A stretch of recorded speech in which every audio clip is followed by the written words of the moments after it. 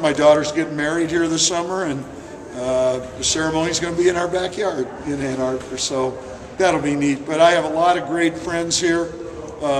This is where my kids went to high school at Saline. My daughter went to Michigan. This is home for us. So we said, we aren't going to Florida, we're coming back here, but when it gets cold, we'll go somewhere where it's warm for a while. He's an intense, darn good football coach. We didn't cross paths at Michigan because I was gone, but I know what Lloyd and everybody there thought of him, and he's got a lot of substance to him, and that's what it takes.